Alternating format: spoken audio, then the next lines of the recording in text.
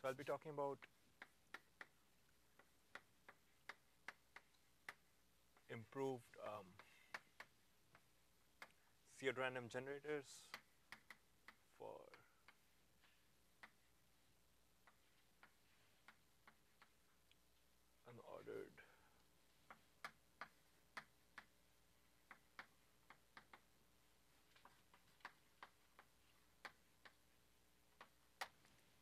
unordered branching programs, and so this is joint work with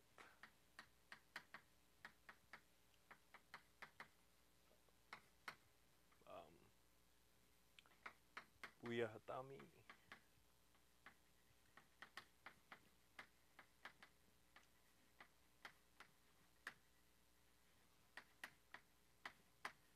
and Avishai et al. Uya Hatami, Omer Reingold, and Avishai et al. So I'm sure all of you know what branching programs are, but still let's start out with introducing branching programs.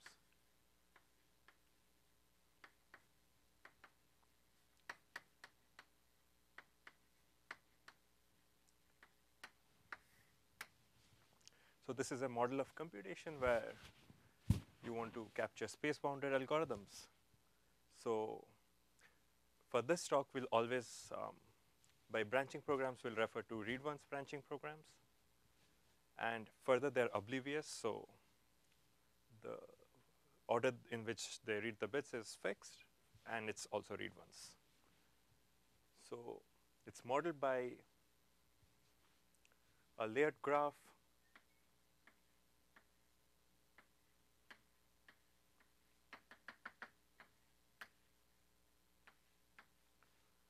of, so the parameters are, its width is W, and since it's read-once,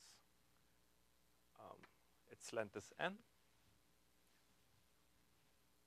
There's a start node, and without loss of generality, let's just assume there is one accept node. Further, each layer is labeled by some variable, some input variable. So let's assume it's, you know the order of read, so it's say x1, x2 through xn. And from each node, there are two edges which go out. One is labeled by 0 and the other by 1, right?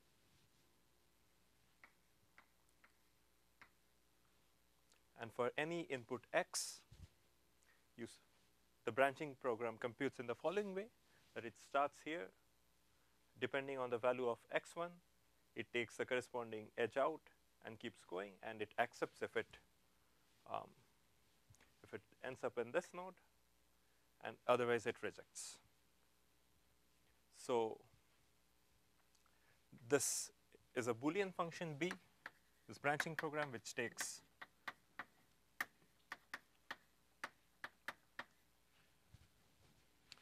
n bit strings to 0 or 1, right? It's a Boolean function. And so this variety is called the ordered. So again, we'll be talking about oblivious read-once branching programs. And where you know the order of read, so we'll call these branching programs as ordered branching programs. And the other variety, which is actually what I'll be talking about, is unordered branching programs, where again it's oblivious and read-once, but you just do not know in which order you do not know when you're reading which bit. Yes.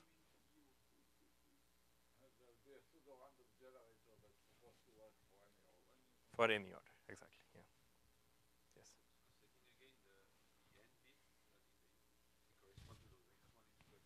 Yes. Right. So.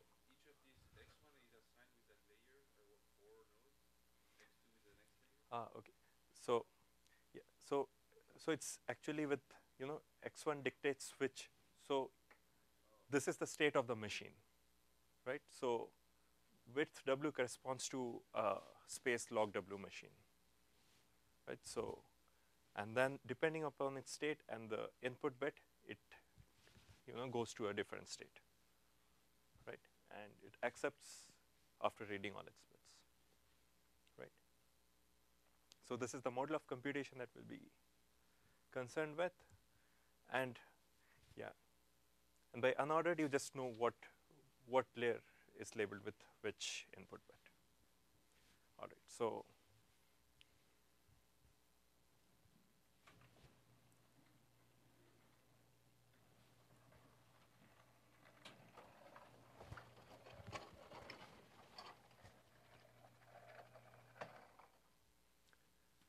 and the next basic notion that we'll need here is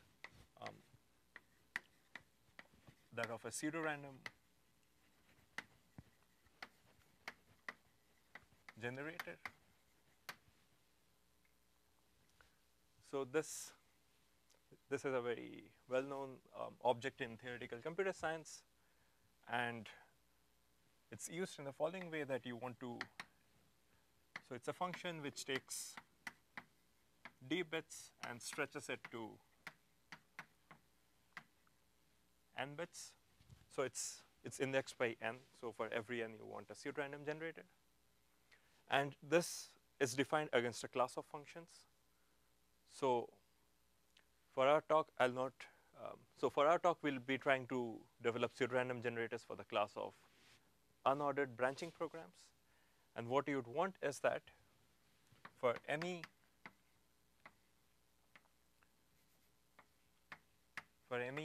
b, that is where b is an unordered branching program of length n, you'd want expected value of b of x, and x is drawn from the uniform distribution, minus the expected value of b of g of y,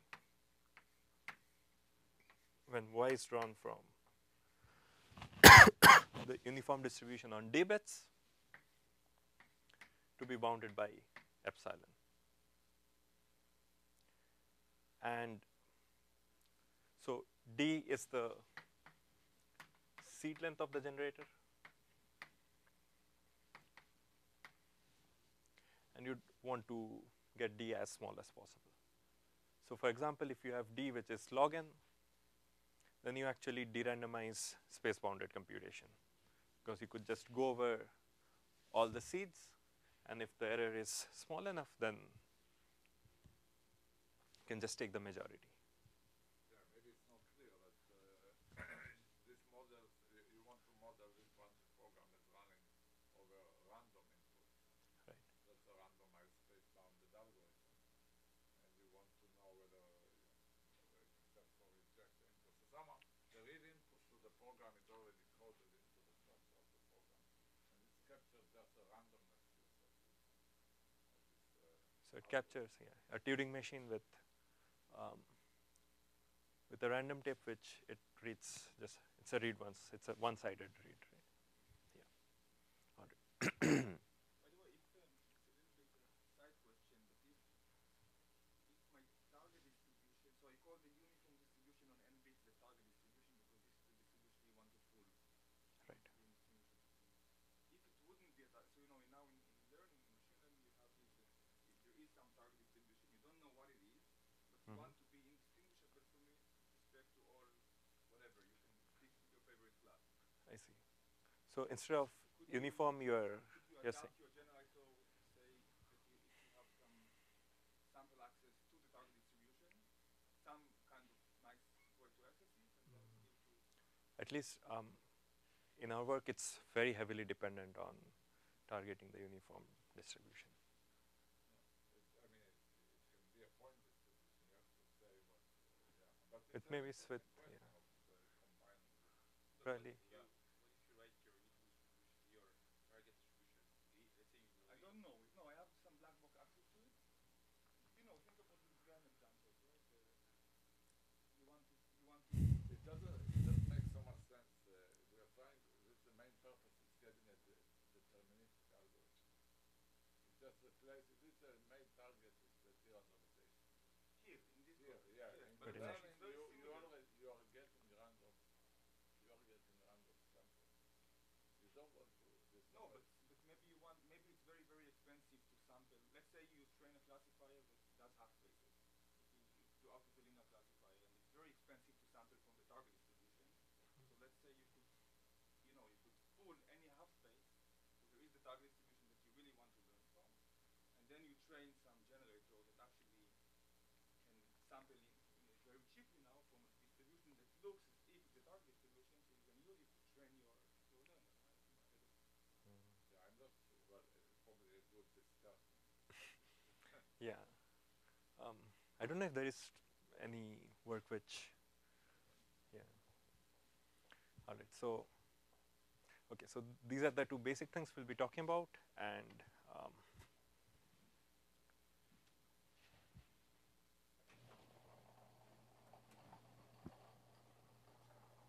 You can press it parallel. yes, trying that, but it doesn't. It does. Oh, maybe I should press it hard enough. Yeah.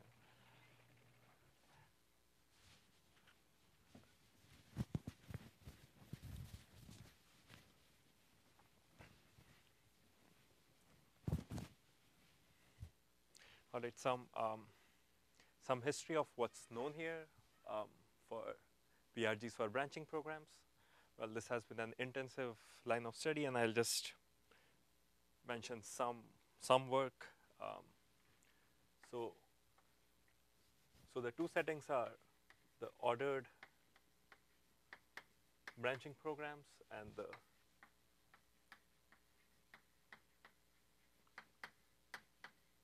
branching programs.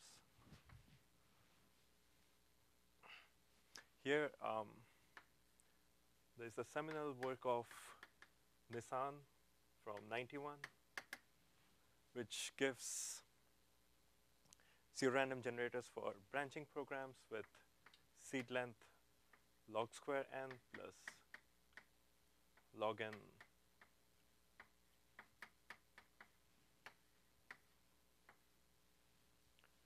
and there has been a Well, W is not there, so you. right. Yeah. So there's a W here, right? Here. You Yeah. can write log n log W. It's Right. really- Yeah. Yeah. Right. So yeah. So for this talk, think of W as constant. So it's yeah. And there has been a lot of work to improve this, but unfortunately, we have not been able to get better PRGs in this setting. There is the recent work of Braverman and Oh yeah. Yeah. So they shave off. right? So there, the log n is shaped. The log n log 1 over epsilon becomes just log 1 over epsilon. Right. But that's a hitting set, right? What? It's a hitting set. It's rated. Yeah. Right. Yeah. So for pseudorandom generators, still this is the best thing known, and so there have been some improvements where you assume more structure on the branching program. For example, if you look just at so if you look at the graph between two layers, and so from each node there are like two edges coming out, right? So if this graph between layers, say V1 and Vi and Vi plus 1, if this is a regular graph, then there have been improvements actually, the work of Braverman, Rao, Raz,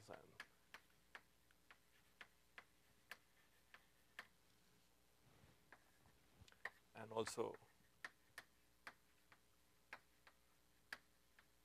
Brody Verben. They get tilde off log n. Again, I'm hiding the epsilon factors here. And this was, I think, so if you assume even more that for every every node there is a 0 edge and a 1 edge coming in, and it's also regular.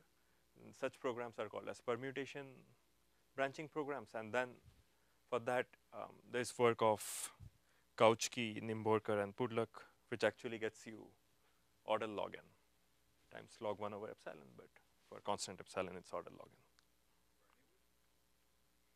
No.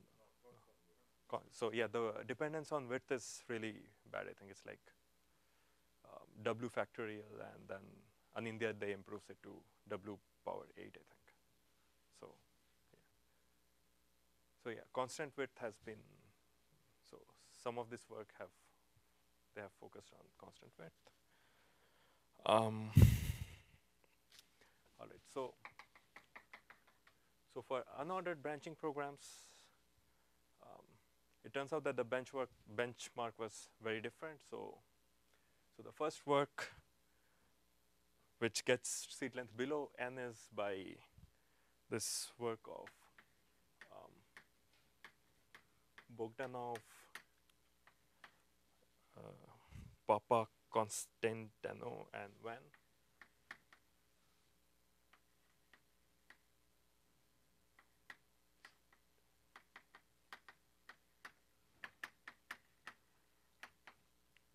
Where they get seed length 1 minus omega 1 times n, so slightly smaller than n, and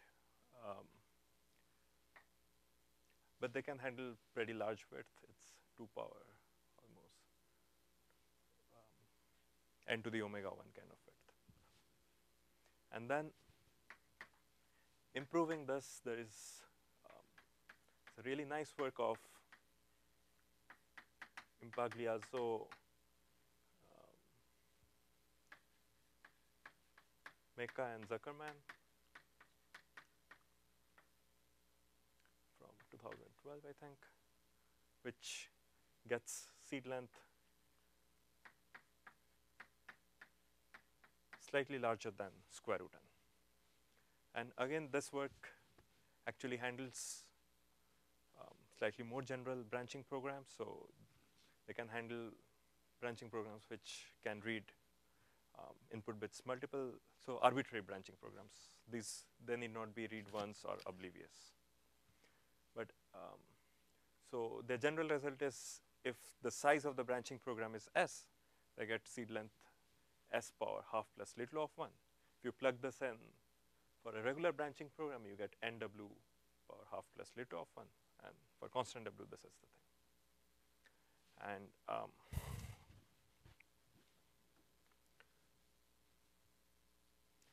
I'll just probably remove this. And recently there has been some more progress. So it's the work of Reingold, Steinke,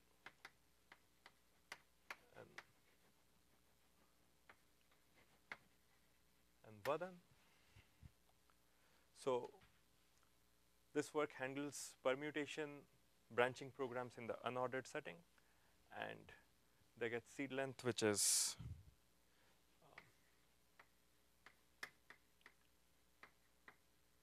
log square n, so it's polydependence in W. So this is for permutation branching programs, and this is in 13. And finally, the last work I want to mention is by Steinke, Vadan, and Andrew Van in 14, where they handle width 3. So read once unordered branching programs of width 3, and they get seed length log cube n. So for constant width general branching programs, before our work, the best known PRG is by Impagliazzo, Mecca, and Zuckerman, which gives square root n, slightly larger than square root n. All right, so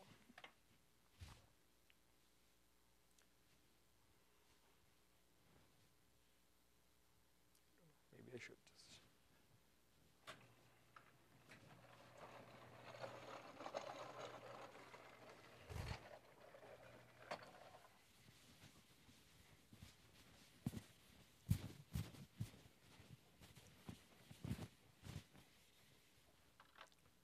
So our main result is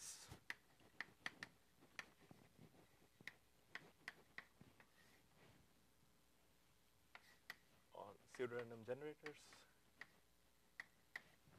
is so far width W, read once. So width W,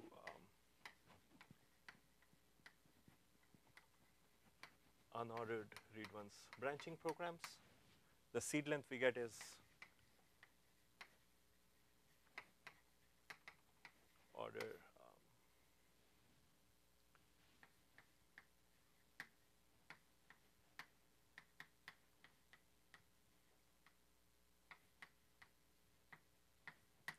log n. So this is okay. So if you want a more precise statement, then it's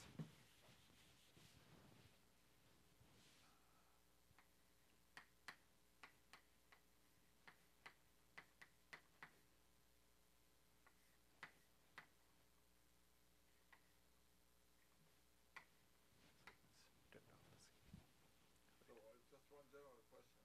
yeah.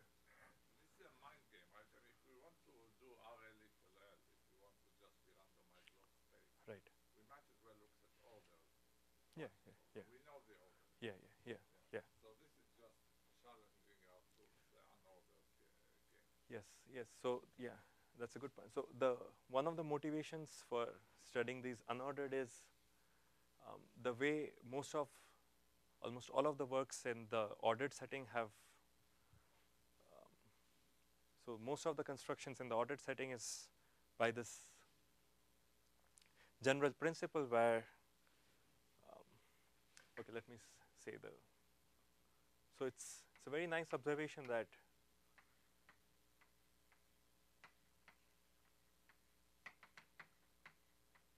suppose you have a branching program and you know the order of read, and it's a read once branching program. Now, if you use, say, R uniform bits here, yeah, a seed of length R,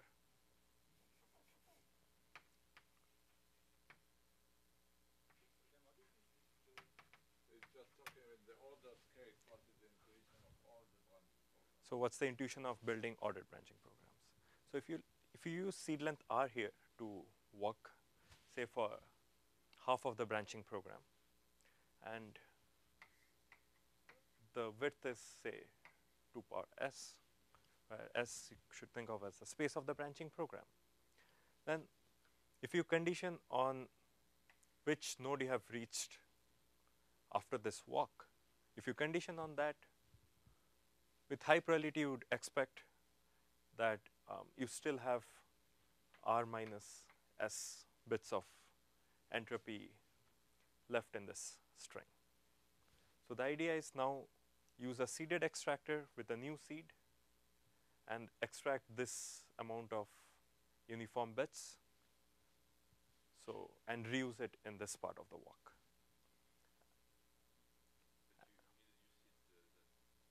That's again log n. That's logarithmic. That's logarithmic. So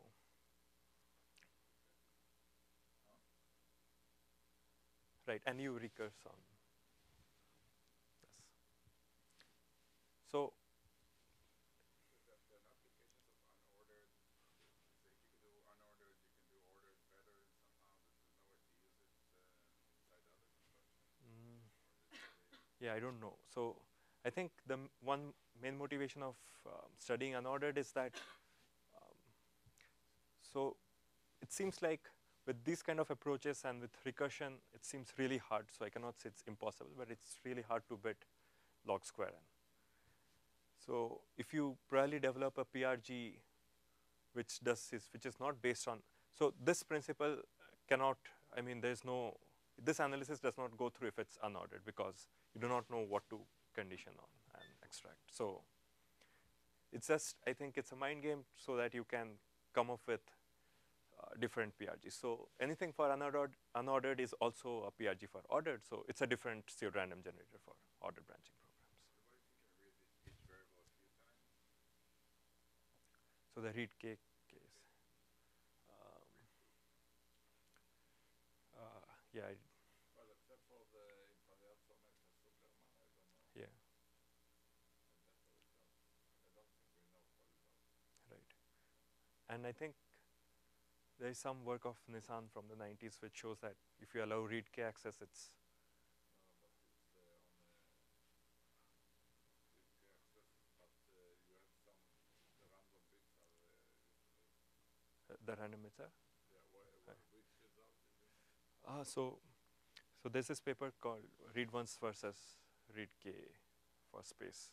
Like if you allow the tape to go forward and back, then I think he shows some separation results maybe. Yeah. Anyway, so we Yeah. just want different pseudorandom. Different pseudorandom generators probably. Yeah. Because right now, even for width 3 branching programs, the best known PRG is for log square, and so it would be nice to come up with some different PRGs. All right, so right, and the main structural result that we use for coming up with this PRG is a bound on the Fourier spectrum of branching programs, which I think is interesting, and it resolves a conjecture by Steinke, Reingold, and Vadan. So the result on Fourier spectrum is this. So B is a Boolean function, and we are talking about its Fourier spectrum. So for any S which is a subset of N, we define B hat of S to be, so X is sampled from the uniform distribution of B of X times minus 1 summation of psi where I is in S. So it's the correlation with the parity which corresponds to S. So B is a Boolean function, and yeah, Yes, B is a, standard Fourier. it's a standard Fourier analysis, yeah. And what we prove is that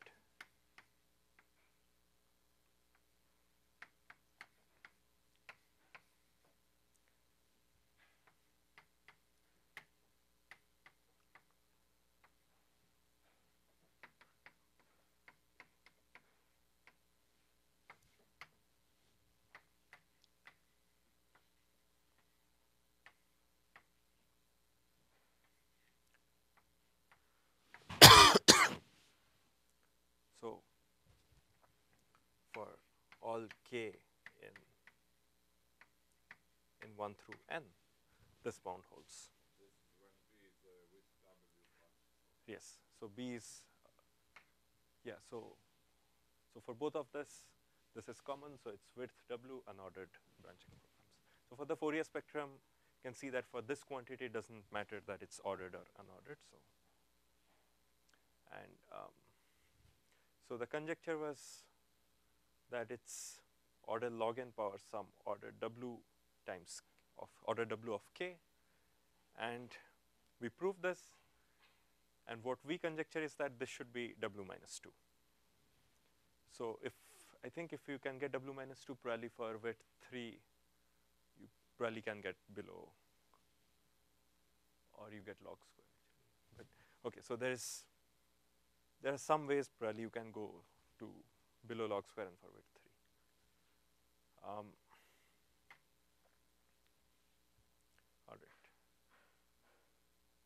So note that this is pretty tight. So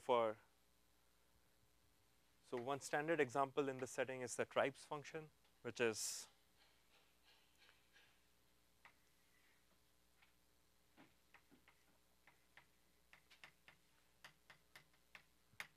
tribes is you have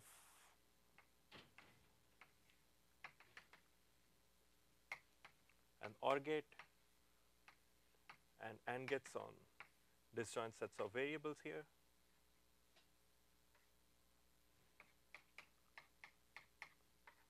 So roughly think of this as 2 power W, this is W, and there are W, wait, I should not use W here maybe. Say maybe R and 2 power R. You can show that this is roughly balanced.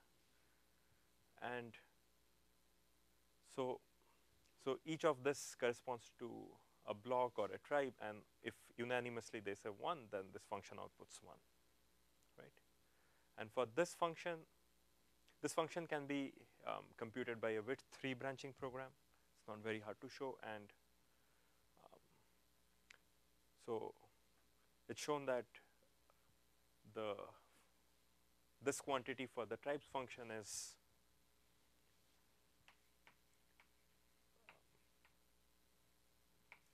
log n over, I think,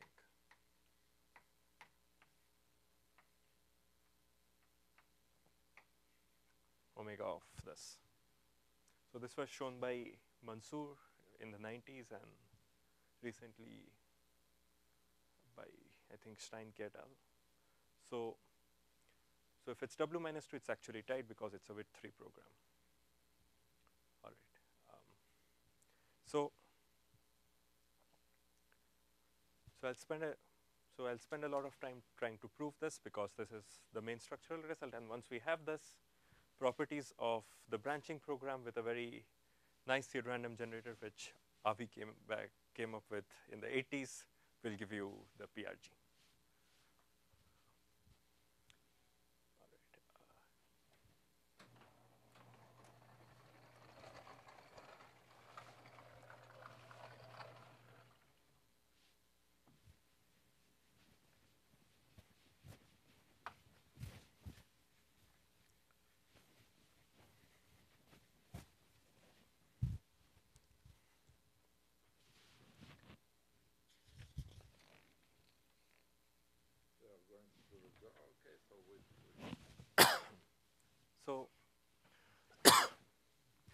So it turns out that the way to prove this is by, so yeah, the general case is not very different from it. So I'll do the general case, but all right. So what we'll actually prove is a bound like this for slightly a nicer class of branching programs where you can reach every, so each reachable node is reachable with probability inverse poly. So, okay, some notations for branching programs. So the layers will be called as V1, V2, so on till I think Vn plus 1 for the last layer. So these are the layers of the branching program.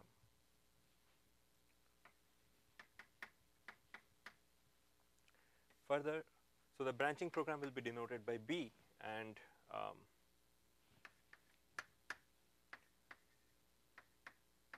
so we'll define some subprograms by B arrow to V and B V with an arrow going out of it. So these are subprograms which mean that so V is, say, some node in the ith layer. So by this we mean the branching program which starts at the start of B and ends at the ith layer, and the only accept node is V, right? So what is this? It's the subprogram of B with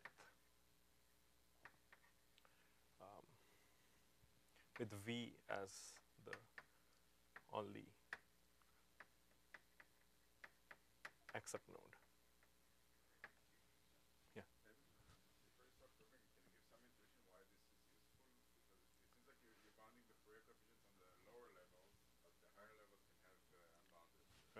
Yeah, that's so. The opposite would be useful, obviously. Okay, so yeah, that's a very nice question. So it turns out that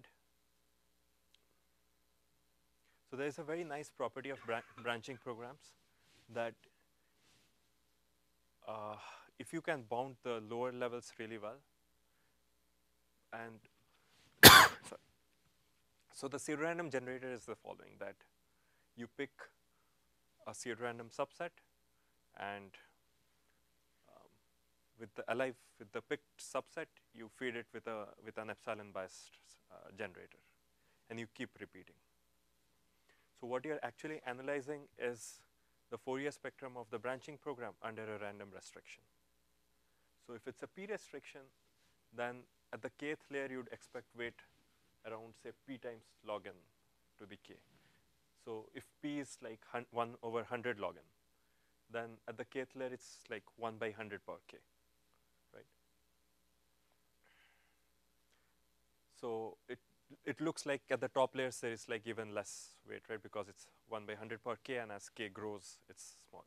But in actuality, you're not using a fully random restriction, but a k-wise random restriction. So the top layers are a problem. It turns out that if for the first order log n layers, you have this really nice bound of 1 by 2 to the k or 1 by 100 to the k. Sorry? For the first log n, not layers, Layers of the levels, sorry, yeah. Levels of the Fourier spectrum. Yes, yes, not layers of. Yeah, yeah, yeah.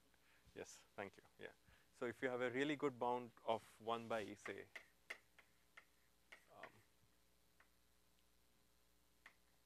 or maybe this 2 power k for k in this range, 1 through order. So k is in 1, some log n, some large enough constant log n. Then what you can actually prove is that this is enough to show that the mass above this is bounded by poly n, and it's at least the proof here is very specific to branching programs. It was this was known before by by this work of Stein, Kevadan, and Rengold. Yeah, so this is known for. So there's more structure you need to assume. Like you need that the class of branching programs that you're. Sorry.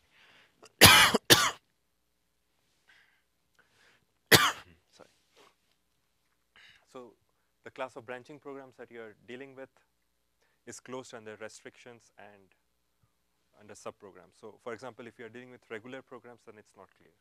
But for permutation, or if you're dealing with these things, then it's. It turns out that for getting the seedlength that I have written down, we'll deal with a class of branching programs which is not closed, but still you can get around it.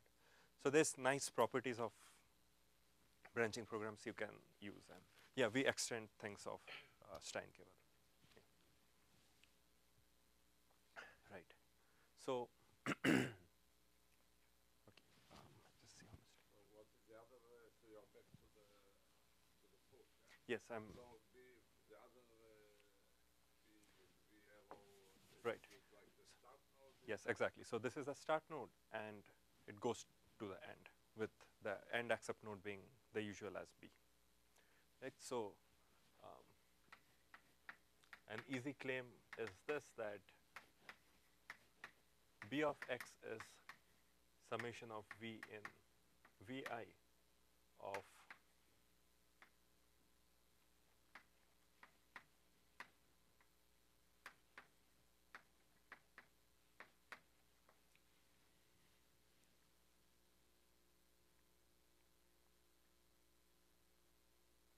right. So this is true for any I. You can just split the branching program into whichever it goes. Yeah, this is nothing non-trivial here.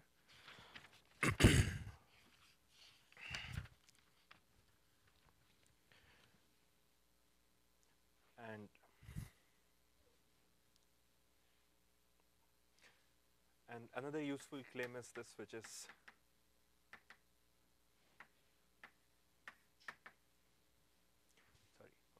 So I'll need some more notation, which is that by PV, PV is the probability that random walk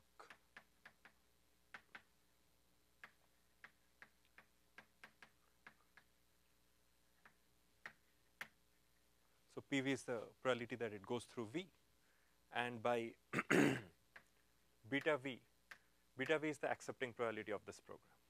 So if you start at V, what's the probability that you'll accept? And so these are some things that we'll use. So it turns out that if you're just looking at level 1 Fourier coefficients, then it's easy to express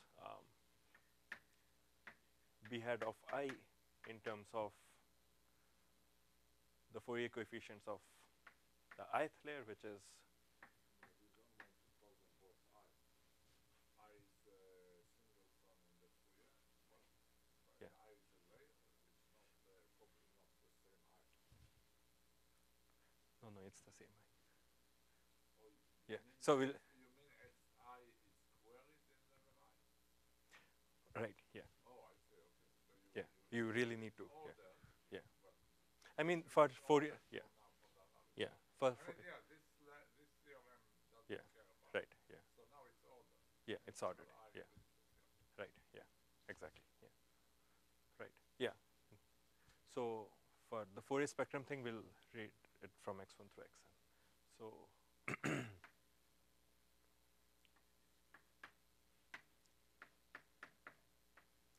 so this is the claim, and so the proof is pretty simple. It's so if you just write B of x as this, and you split it at the ith layer, and then write the Fourier expansion, then B hat of I will just be, so this is summation over V in Vi. So this will just be the summation of V is in Vi of the expected value of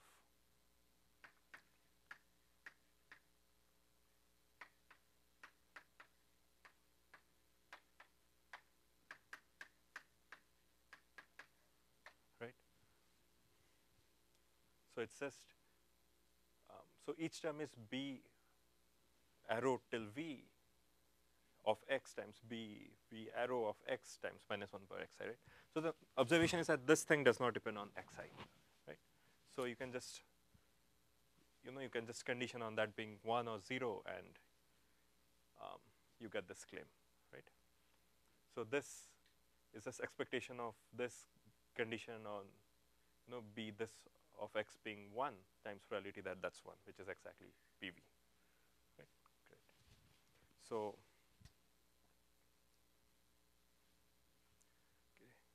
I think you guys are familiar with the notations. I'll just remove it.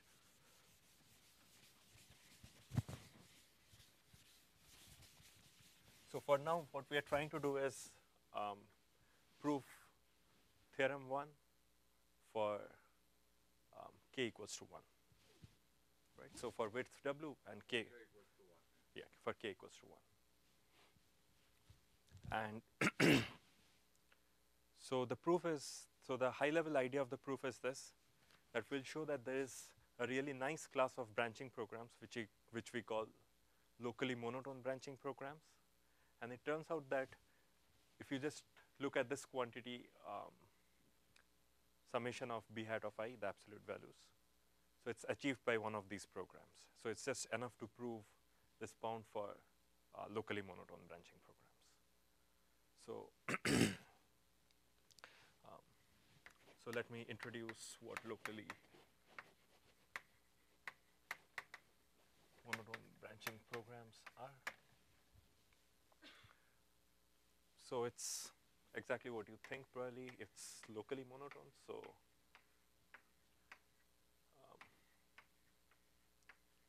so if you look at any, so fix an ordering of the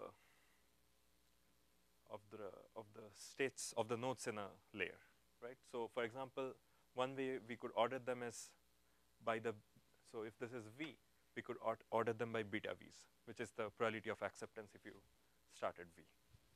And you just break ties arbitrarily. Like if beta V's are the same, you. So what do you mean we could? This is the one you chose. Yeah, this is the one we choose. Yes. So you order them by the acceptance. Yeah, exactly. Start at that. Right, yeah. And break ties arbitrarily. And then a branching program is called locally monotone with respect to this ordering if you look at the one node and the zero node, you want the one arrow and the zero arrow coming out of every node.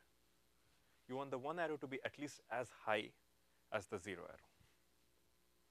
Right? So for example, if there is something which is 0 and something this is 1, then this is not locally monotone. But this is locally, this does not violate the criteria. Great. So note that locally monotone branching programs need not compute monotone functions.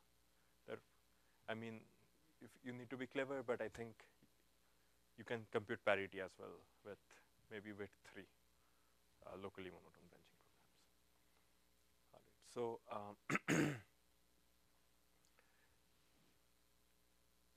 and further, these programs are notorious in the sense that they're not. So this locally monotone property is not preserved under restrictions as well. So, if you fix this bit, then and if this was a locally monotone program, it's easy to construct examples where you go below and go up here, so it's not locally monotone. So you need to be careful when you're dealing with these things. Great. So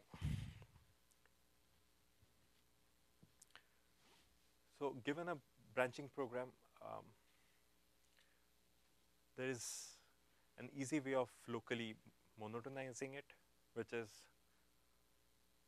first order the states, and then if a particular node does not satisfy the locally monotone property, then just flip the edges, right? So, and you keep doing them, and if you think about it, then the order in which you are flipping the edges does not matter, because the ordering of the states is by beta V's. And if you are flipping it, you do not change the probability of reaching a node, right? Because you are not under the uniform distribution. You are not changing the number of paths that go to a vertex. Exactly, yeah. You are computing a different function. So whenever we say we are locally monotonizing a branching program, we are doing that, right? We are just flipping the edges.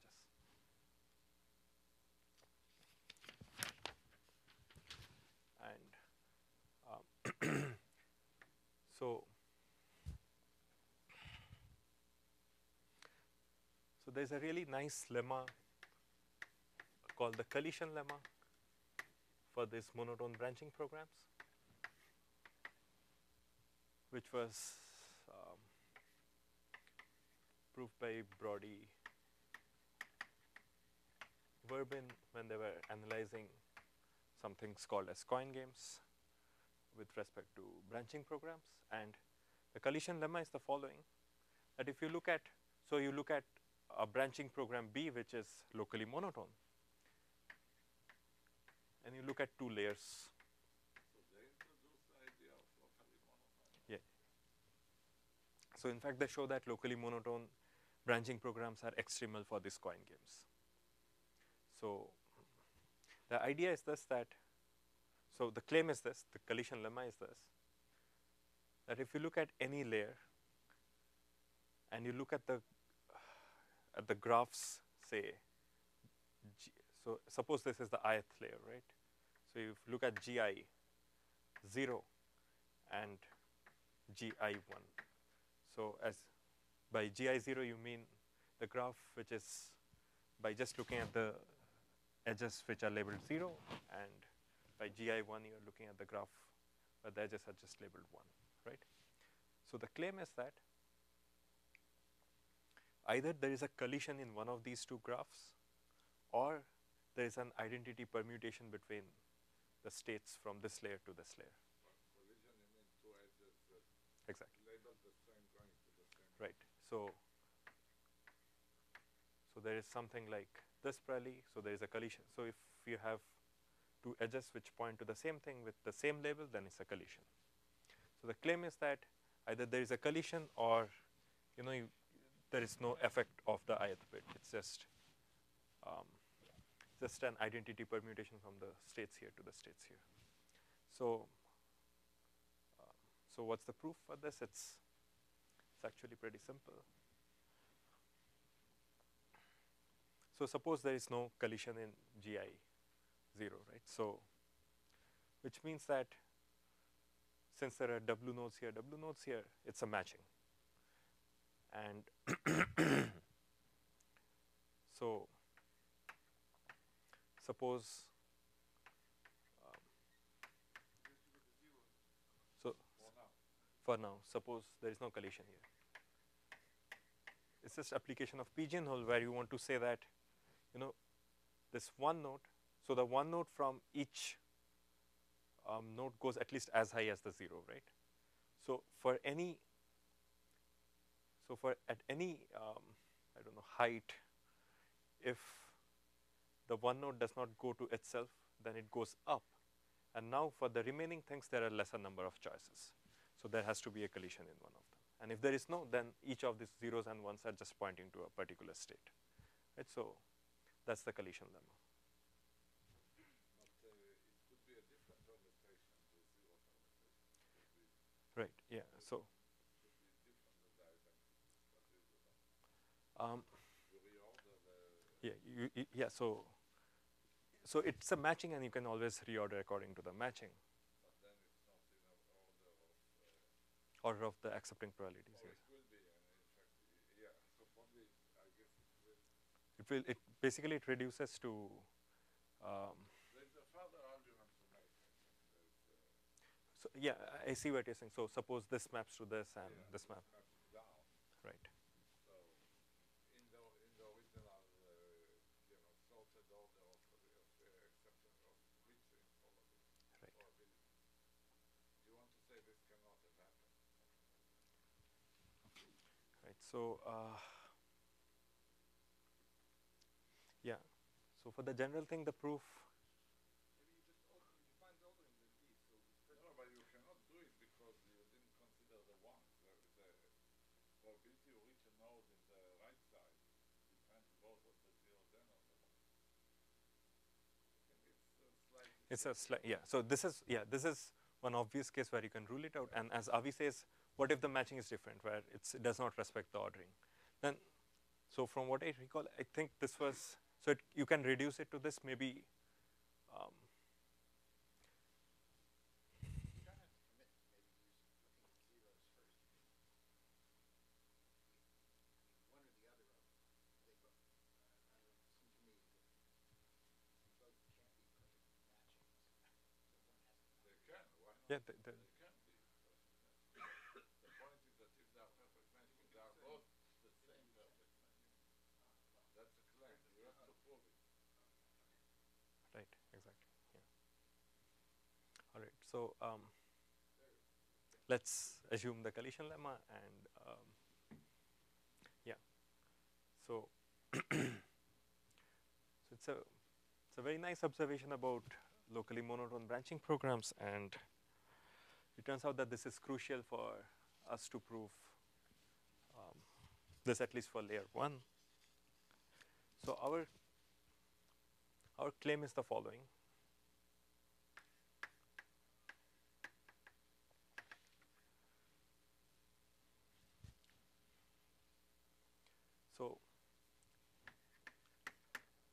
So let V be any vertex in the ith layer,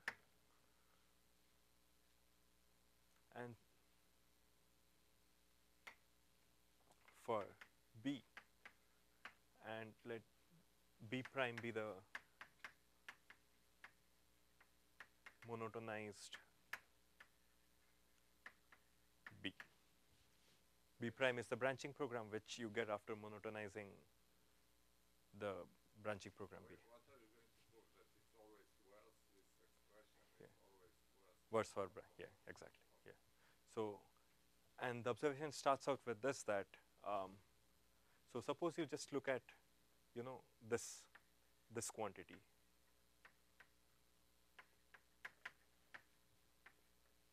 Absolute value of this. Then this is in fact equal to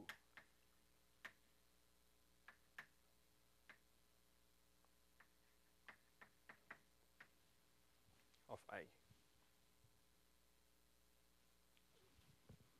There is a pointer in the system. Right, yeah. So it's saying that if you care about the absolute values, then it's enough to look at the monotonized version of. So the point is that when you monotonize, there will be no cancellation in the Fourier. It's actually simpler than so. Yeah, so what is BV hat of I? So V is in the ith layer, right? So yeah, I think I can remove these.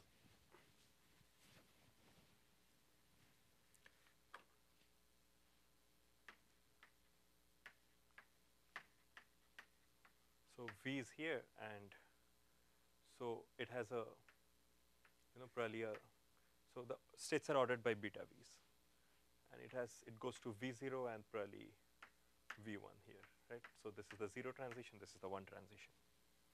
Then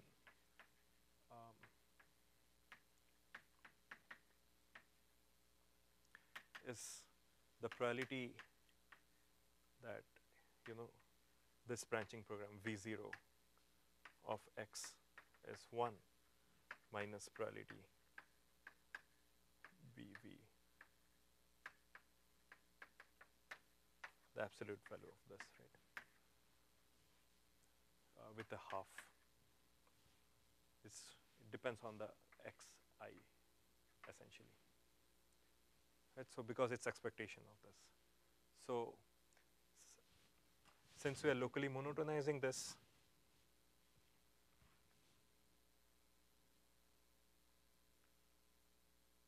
sorry, it's easier to better to write down without the.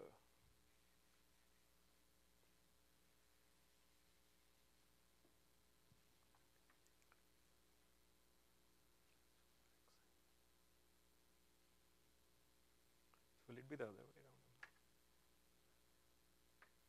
So all you want to say is that if you're monotonizing it, this probability will always be higher than this probability, right? They are sorted so that the higher probability is up. I think they should be the other way around probably for this to work here.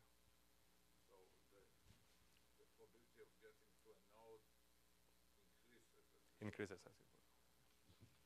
Right. So because it's minus 1 per xi, so it's this, right? Right. So if you locally monotonize it, then this quantity will always be larger than this quantity, and hence this claim is true. And once you have this, then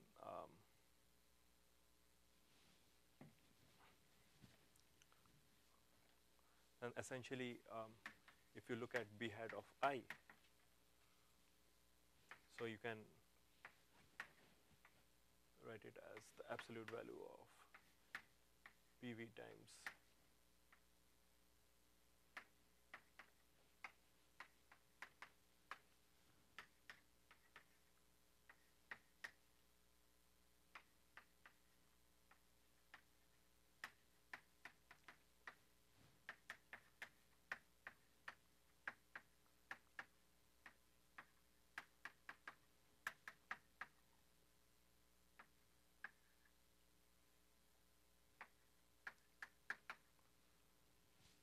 right? So this quantity always upper bounds this. You didn't use the collision lemma in this. No. So this is just showing that monotone branching, locally monotone branching programs are extremable for this quantity when you want to say you have a summation over i's from 1 through n.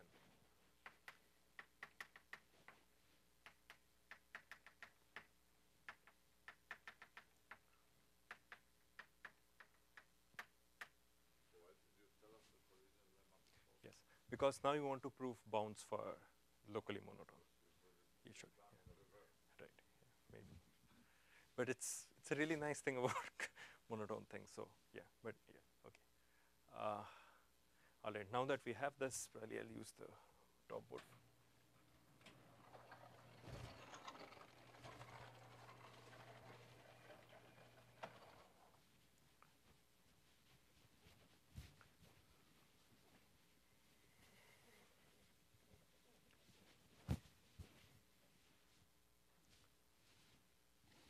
Okay, so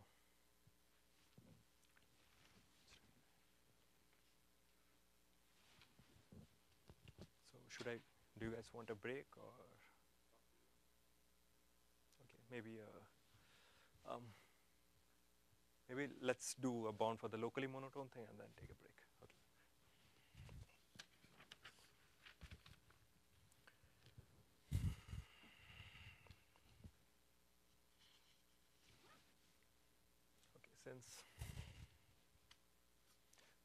Okay, so now let's try to probably do width W locally monotone branching programs, right? And the base case will be width 2, which if I have, You are going to prove the bound for right, just for the single one. So yes, for with W, and this will be induction on W. right. So yeah, it's induction on W, and the claim is this.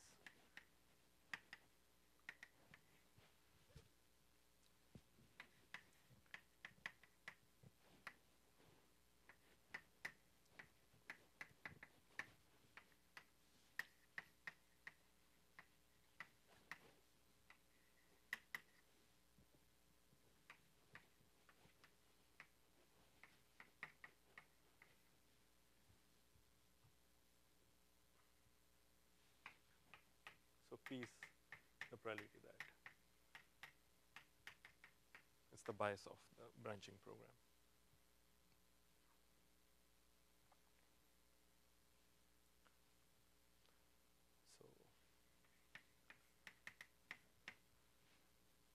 So the as you might have guessed, it's induction on W, and the way we want to apply induction is by random restrictions.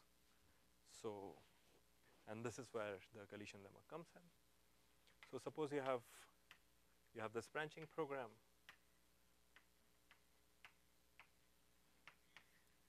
You are doing the base, or you are not doing the base? The base case. What is the base case? 2? Yes, the base case is 2, and it uses arguments. So you can actually look at the. I'll do the base case maybe slightly later. So it does not use anything about. Right. So for the base case, when it's when it's 2, then you want to prove a bound of p times log 1 over p, and we'll prove that after looking at this. Okay. So the width is W, and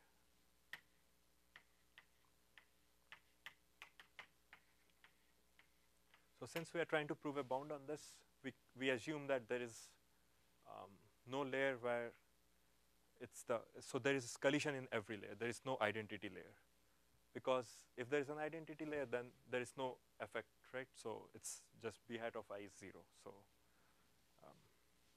So there is a collision in every layer, and the idea is based on a paper of Steinberger, who introduces these random restrictions which are slightly different from what we usually see in computer science. So so the random restriction is in the following way, that you have a parameter A, which you think of as, say order log n, right? So this will be the common difference in an arithmetic progression A, and there is a random variable J which is in 0 through A minus 1, right? So the random restriction proceeds in the following way, that you randomly pick J, and then you restrict, you keep alive all those layers which are which evaluate to j modulo a. So if you look at the ith layer, compute I modulo a. If it's j, then you So you keep do a, not. you keep a random arithmetic progression alive, and you run Exactly. restrict Yeah. all the others. Right. So you restrict all the layers here, and then you uniformly set the variables here, right? So notice that the probability that each layer is alive is 1 over a, right? Because you pick j uniformly random, right? So and now since we have assumed that each layer has a collision in it, then the probability that there is a collision in so suppose you are looking at two consecutive layers, right? And you have uniformly set this. So there is a collision here. You do not know if it's a 0 collision or a 1 collision, right? If you have randomly set it, then with probability half there will be a collision here. So the probability that there is no collision here is pretty small. It's 1 by 2 to the a. So a collision happens with probability at least 1 by 2 to the a or 2 to the a minus 1. And once you have fixed j, then these are independent events, right? So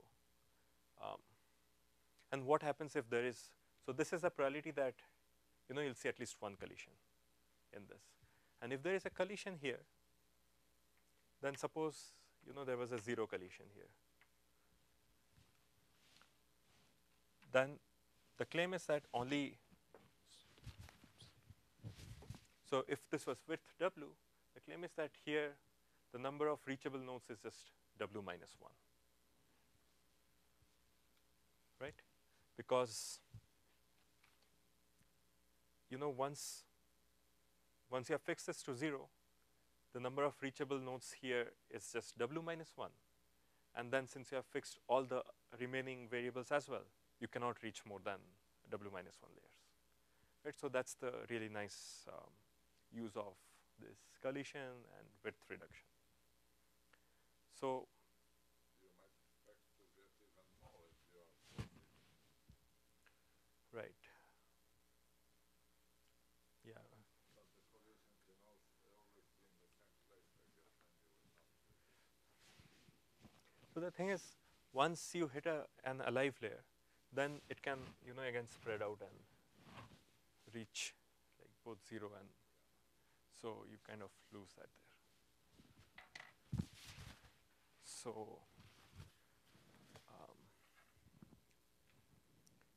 all right.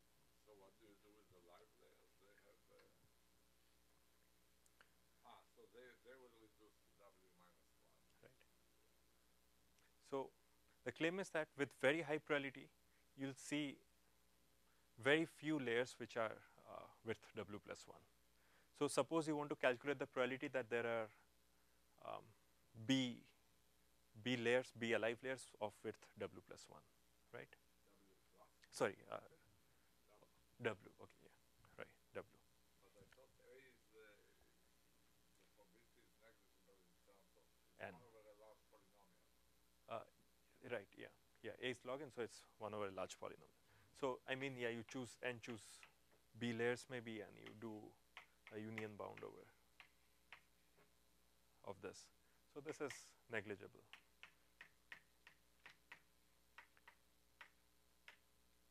Boolean. So what you can further do is, condition on the event that there are just b bad layers, and maybe think of b as log n. Why not take B to be 1? The probability of even one place which didn't shrink is 1 over n to the 100. So why do you care about this? You might as well assume that you succeeded, right? And there is no even one way where You're saying we can union bound over, the length of the program is n. right? So if we actually, Yeah, I think you're. I don't know why we.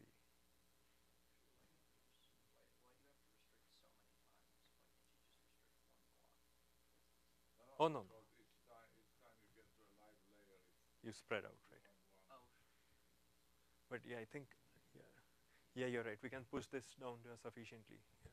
Okay. Okay. So yeah, you can assume that this is a width w minus 1 program, and once you have a width w minus 1 program, the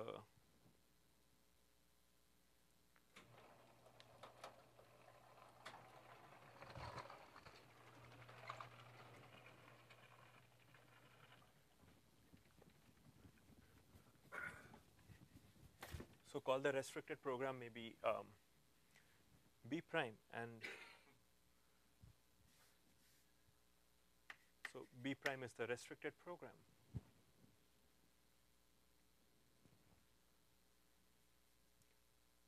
And the claim is that, okay, so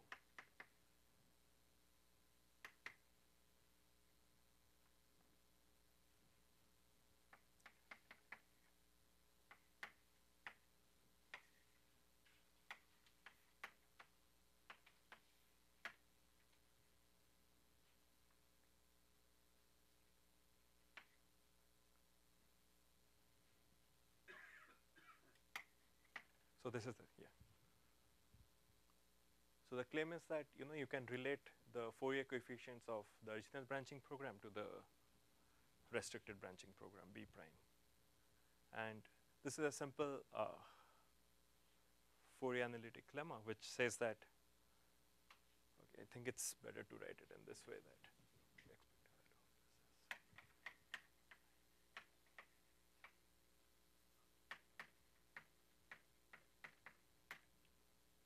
of this, and so the general claim is that if you look at a random restriction, and if you look at the Sth Fourier coefficient of this restricted program or this restricted function, and you take expectation over the randomness and your restriction, then this is equal to the original program's Fourier coefficient times the probability that this variable is alive. And it's easy to see that if I is alive, then this expectation is exactly equal to this, because you're uniformly setting the variables here.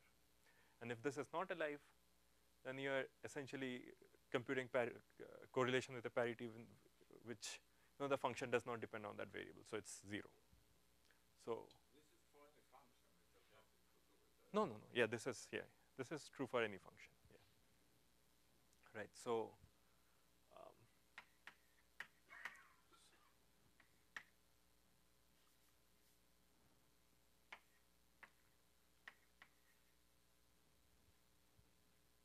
oh, I see. So since we are dealing with a locally monotone thing, we can be we don't need to care about absolute values. So what we are looking at is bounding this quantity, right, where this is over 1 through n. And now, since this is a branching, so with very high probability, this is a branching program with w minus 1. So you can just plug in the bounds from our claim, and you get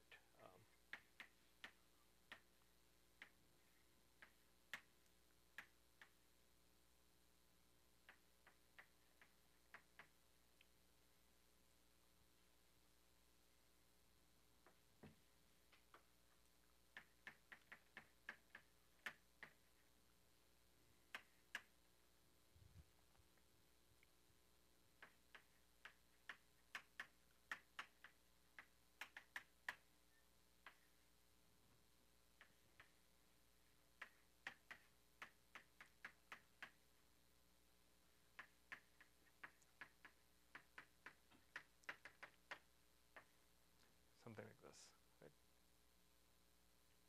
So, and this is exactly equal to the probability that B accepts. So, plus there will be some negligible term where it actually did not shrink to a w minus 2, but you can make it sufficiently small enough.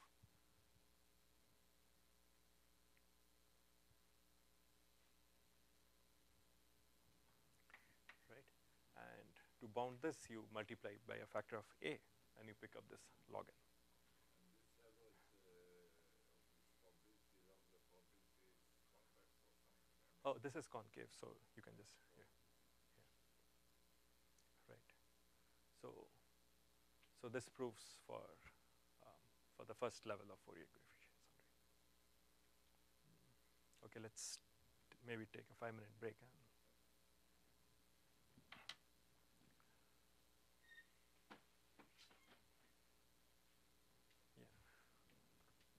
Yeah, you're right about the collision lemma. I looked at it like 2-3 weeks back, and I'm not able to recall how they enforce that it's the same matching.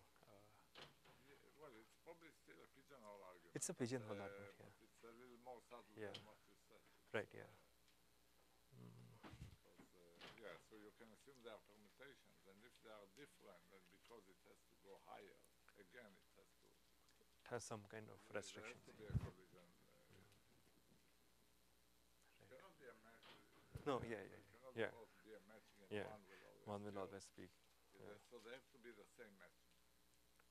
They basically have to be the same matching, and now it, now you can- have to reorder them because it's the same matching. The probabilities have to align. Right. If they were sorted according to increasing I order, see, they yeah. cannot. They switch. cannot, yeah. If zeros and ones agree, Right, then I see. it's the same problem. Yeah, okay, so it's. Yeah, I see.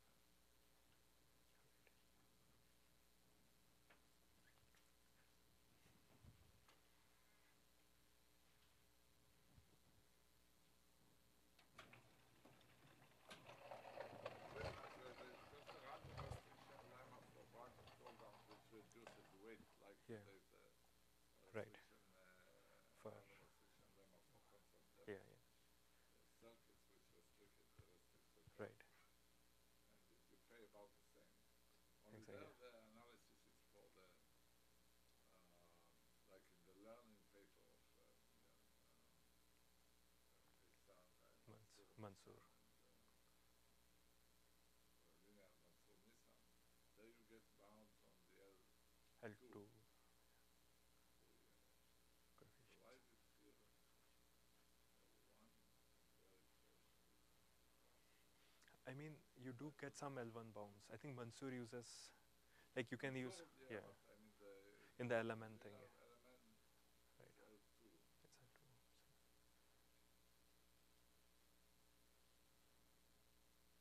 Yeah, it's slightly different bound also. It decays exponentially. It decays exponentially, yeah. Well, of course, L1 would not decay, L1 increases. Right, If you yeah. want to claim the Right, same. yeah. You're probably, You could probably Yeah. get L2 bound. yeah, that's what I'm thinking. Yeah.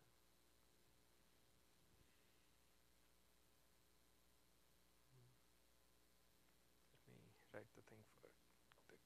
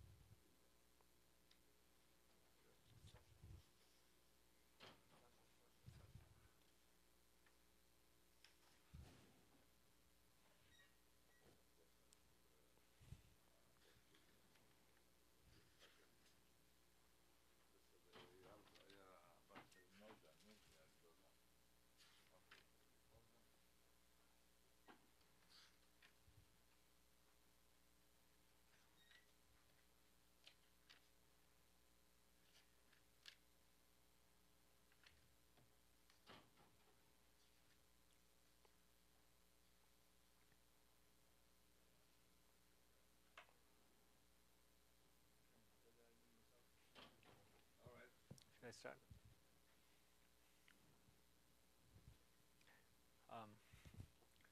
All right, so let's now try to prove a bound on the kth level of Fourier coefficients, assuming that you have a bound of delta on PV for each vertex V. So we reach any reachable vertex is reached with probability at least delta. And it turns out that it's enough to fool this class of branching programs, and you do not pay too much, like This delta will be one over polynomial. in N and W. Yeah, right, exactly. So the proof.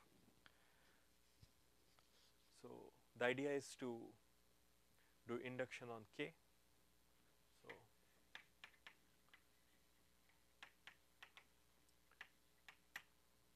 So we have proved this for K equals to 1, and now we want to do induction on K.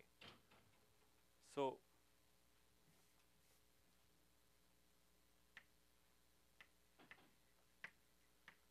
for any S which is of size K, you can write it as summation over V is in Vi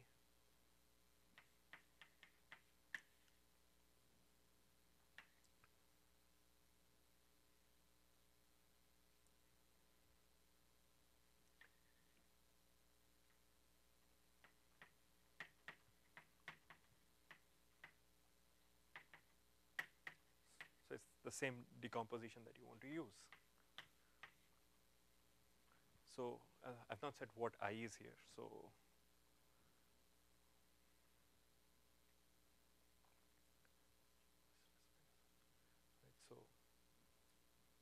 so for any set, let I, so I is the largest element in S. So pick the largest element I, and then you would have this, which is summation of some xj, where j is an S minus I.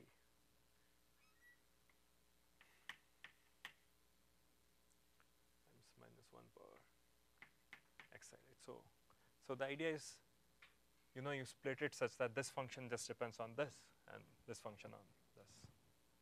So further, if you want, so note that what we proved there was for locally monotone branching programs, and right. I is the largest in X. I, So why are you summing over? So you are summing V in Vi. so that's the, Okay, very good. yeah, you need to choose the layer. Yeah, Yes. right. So the layer is just the last one. Yeah, So all the S variables appear before. All the variables right. in S So appear before. so yeah, just the xith thing appears here, and everything else appears before this. And you sort of want to, break it up into something which, a program which comes till here, and a program which depends just on xi and nothing else on S. Right. So yeah, with this intuition, I think you can do just absolute value on this. Sorry, yeah. So one thing I wanted to mention was that now B is no longer locally monotone. So B is a general branching program. So just for K equals to 1, we knew that it's, the maximum is achieved by locally monotone programs. And proving it for locally monotone proved the bound for any branching program. But now for level K, we start out with a general branching program of width W. Right. So this, I mean, you can see is bounded by V is in Vi,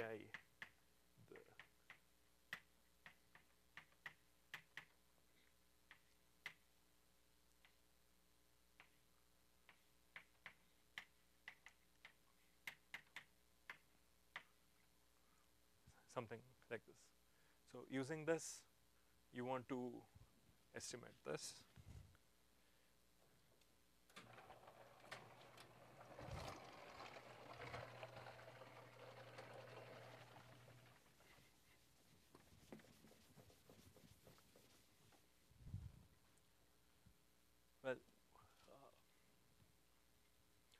Hope that's visible. So this summation over S such that S is K B hat of S. This can be bounded by a summation over. So I'm slightly overestimating, but it's not bad because we'll have this thing. So this is, so you're pushing the I, which is the last layer, and then you have a summation over is in Vi.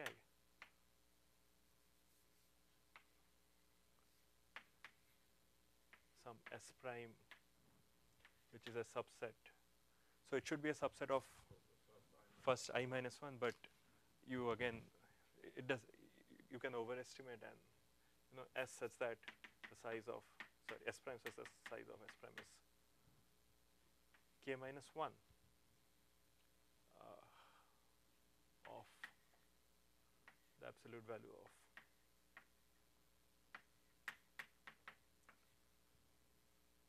times, sorry, S prime times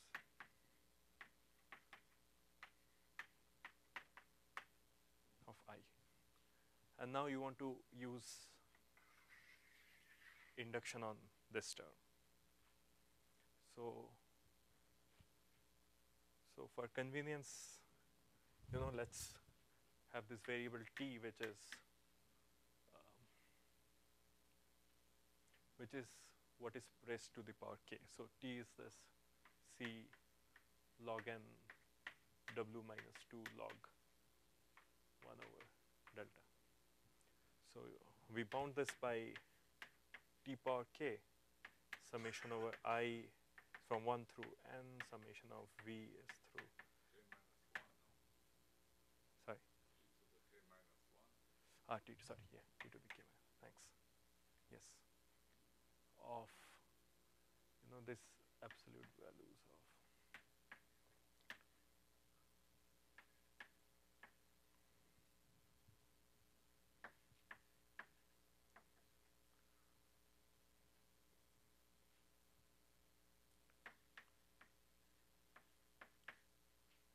times log 1 over PV, right, by induction hypothesis. Now you can use that bound, and we can just take this out like log 1 over delta. Since we know that each PV is lower bounded by delta,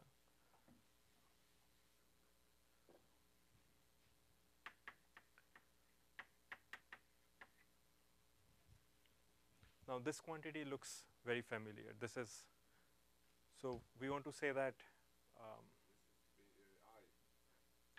yes. So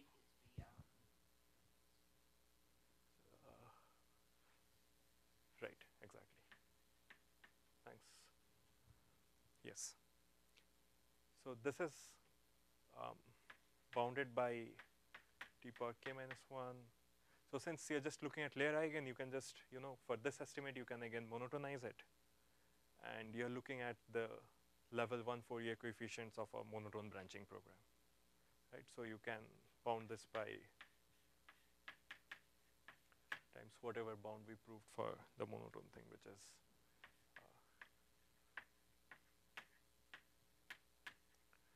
w minus 2. And so if you're monotonizing it, again, you do not, since you're just flipping of things, you're not, these PVs of B and PVs of the monotonized branching program are also the same, because you're just under a uniform distribution, you're just relabeling, so the number of connections do not change. So in fact, you can use this bound, and you end up with this times P times log 1 over P.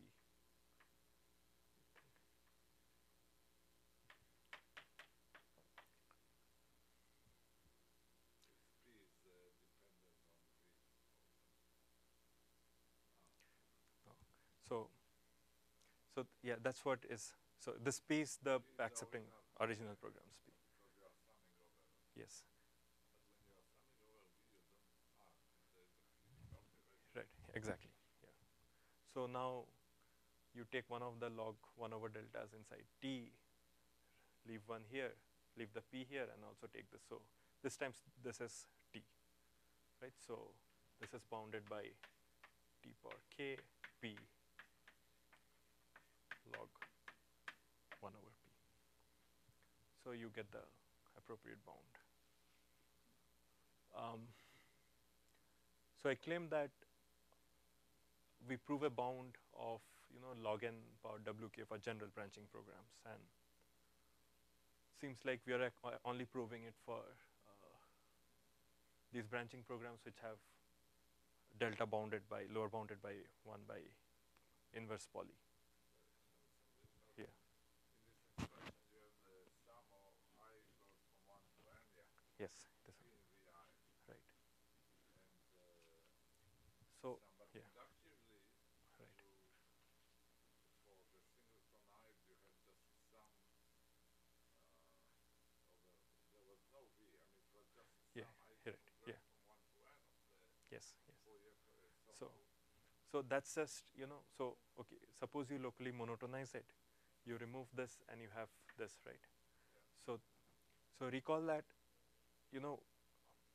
when you do not have this I 1 through n, you just fix an I, and you just look at summation of v's in this of this quantity.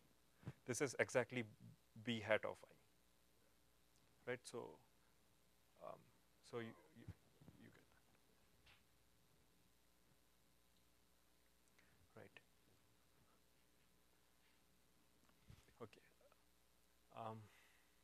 So yeah, for general v's, for general branching programs also, you can bound this summation in a slightly different way. So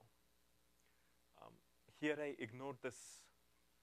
So essentially, it's more complicated, and you need to take some threshold for the PVs. So if PVs, so the annoying thing is this log 1 over PV, right? So if log 1 over PV can be pretty large, and if delta is 2 to the minus omega n, or I don't know what, then it's pretty large. So even then you can bound it, and it requires more work, and also it gives you worser bounds. So, and we show that it's enough to fool this class of functions. So I'll just show this. I think given all this, one can actually, so it's more brute force work. You need to classify PVs into which is, you have a threshold. If PV is greater than this delta, you have this. If PV is less than delta, then you say that PV is so small that it actually dominates this sum. So you can do it. Can't you just take any branch program and store for me one after the other all nodes that are reaches of VZ 1 over n to the 100?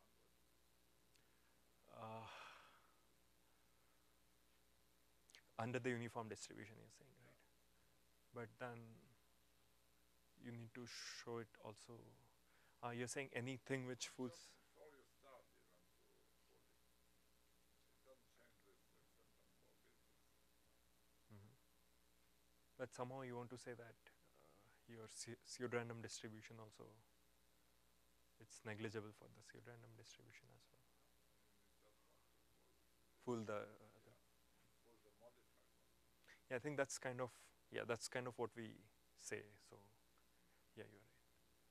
So yeah, so I'll slightly change gears now and talk about the pseudorandom generator.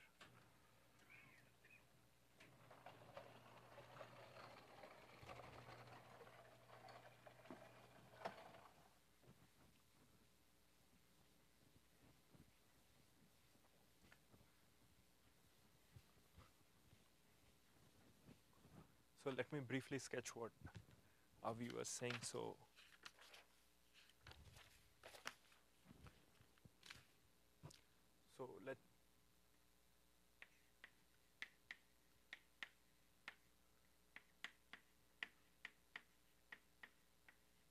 NW delta ROBPs are all read-once branching programs of length n with W, such that each node is reachable with probability at least delta.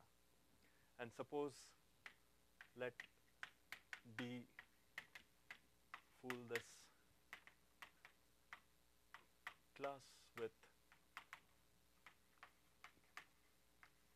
error epsilon. Now the class is unordered. Now the class is unordered. Yeah. Yeah, for this it's Until now we didn't care, but now. yeah, yeah, right. Right. Suppose this happens, then D fools, NW0 ROBPs with Epsilon plus n delta.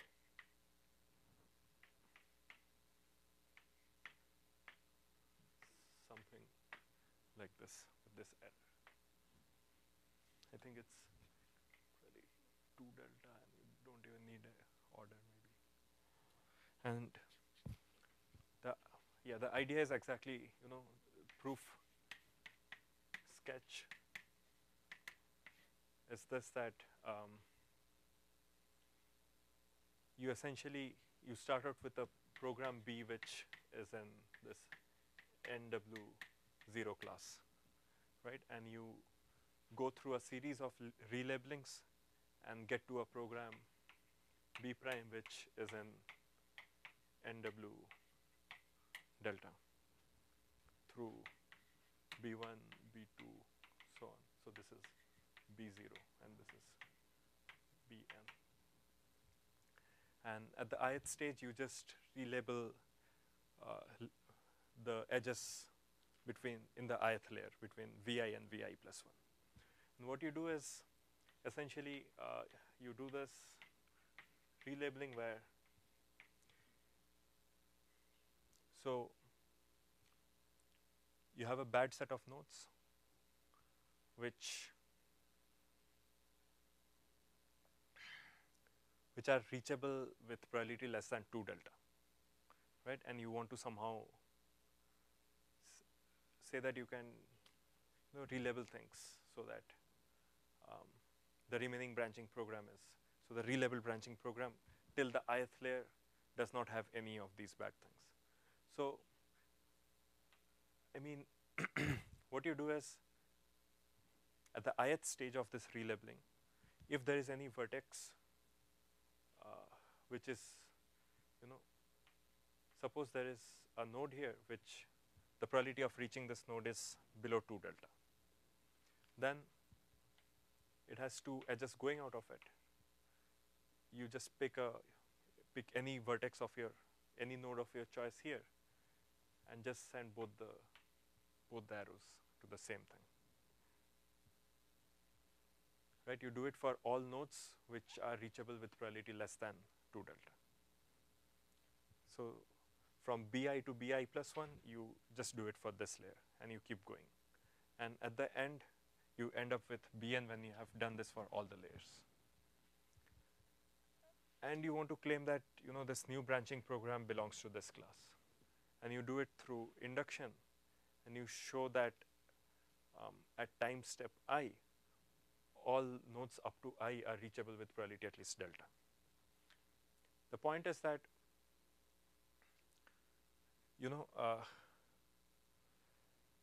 so if this node was reachable with probability less than 2 delta, it was reachable with probability at least delta, right? Because we have, by induction we have done it till here. And now since you are, clubbing, since it's between delta and 2 delta and you're sending both of them to the same place, this node is still reachable with probability delta. So there will be new nodes which are unreachable but you don't care about them. So you keep doing this. And now you want to show that, so clearly Bn is fooled by D. You want to show that B0 is also fooled by D, and it's not very difficult because the point is that each of these, so the probability that B and Bn differ is only when you reach one of these nodes. And the probability of reaching one of these nodes is 2 delta. And by union bounding, it's NW times 2 delta, which is still small. So that's the proof sketch. All right. So I'll spend the final 15 minutes talking about the pseudorandom generator. Maybe I'll just use this.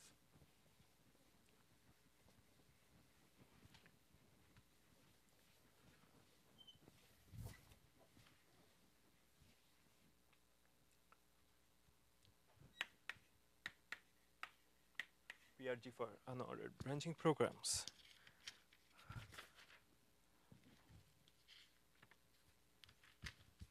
And the construction is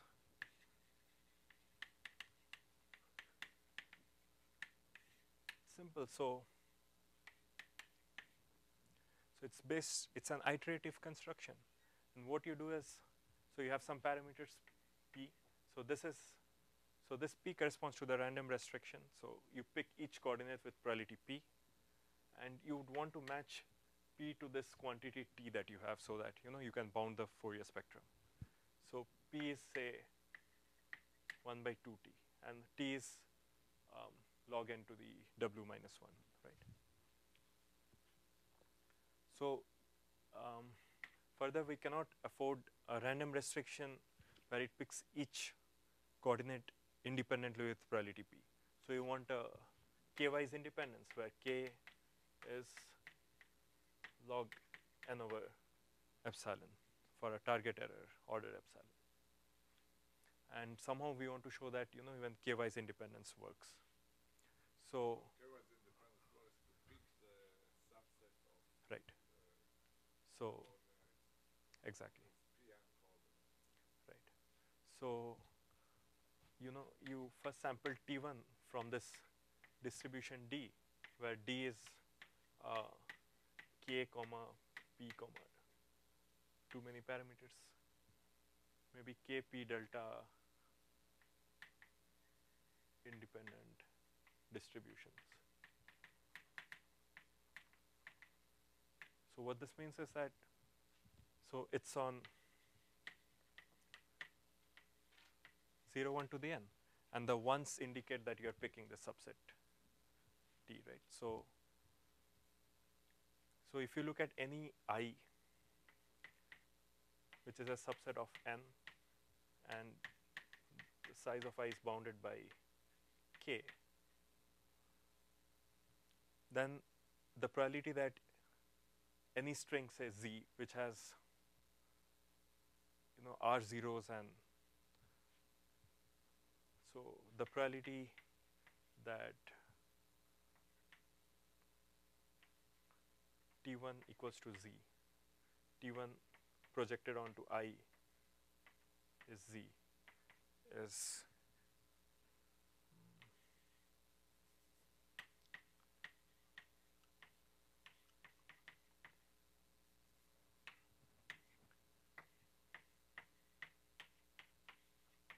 where n0 is the number of ones in Z, and sorry, that's bad notation.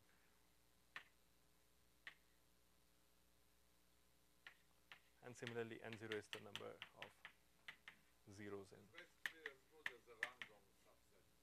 Yes. Look at If you just have to look at k, yeah, and you pay some delta because you want almost k-wise independence, right?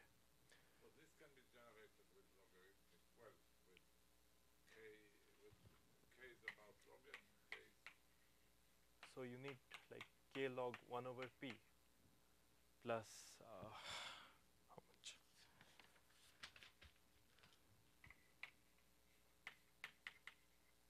This kind of field length for just this part. for just this part. So yes, k is log n, and p is this. So this is like a log n thing. However, this delta is pretty small. You want delta to be I see. So right.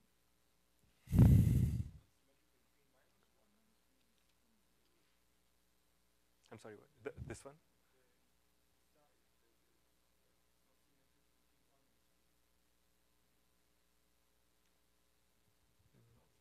This Yeah. is just the Pn1 minus P, there is just the probability that Z is picked by random. It's a p bias. P bias, yeah. But there is no difference between 0 and 1, right? If you can reduce it to Yeah, but there it's, yeah, it shouldn't be. It's, you pay if P is not a half, and you want to pick a subset, a sparse subset, you pay for it in the field.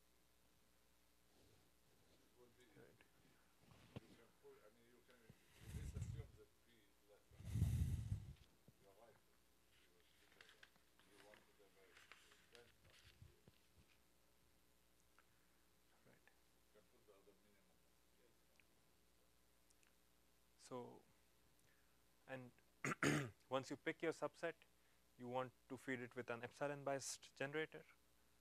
So that takes again seed length log n over epsilon. So the second step would be I'm not sure that I know if people Yeah. haven't seen the epsilon. this type of construction. It's not clear what you're doing. Yeah. Okay. Yeah. Okay. So You are describing your pseudo-random Right, distribution. yeah, So the pseudo-random distribution is not described at once. You're going to it's an yeah. it's Right. here, Yeah. I'll it's yeah. imperative. Yeah, so that's Yeah. how you're writing it. You're Right. just saying what you're going to put in some pseudo-random Right, subset, yes. and then you're going Keep to repeating, yeah. iteration for some other Yeah. thing. And each one of these steps will cost you a polylog number. Log n log n. Yeah. Right. Yeah. So yeah. So the high level thing is you pick a pseudorandom subset and use a pseudorandom distribution for the coordinates which belong to this subset. And the second pseudorandom distribution that we use is you just need almost k-wise independence, which you can generate using epsilon by space. So each iteration you are using log n log n bits. And how many times do you want to do it? Well, you expect that with high probability to pick around say p times n coordinates, right? So you're left with 1 minus pn coordinates. And if you want to repeat it for L times and maybe finally reach log 1 over epsilon, which you can directly just fit in uniformly random bits. So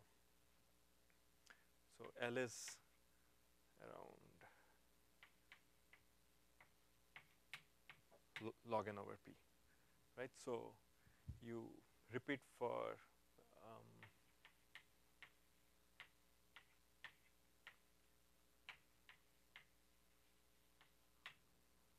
these many rounds, and each round you're paying log n times log n seed. So that gives you the final generator. But you didn't describe the second part. I mean, this was just picking the pseudo-random subset. Right. Now you fill it. Right. So once you pick the subset, so the pseudorandom, the target distribution, say you're wanting to do is x, which is on n bits. So this one is you use an epsilon biased generator.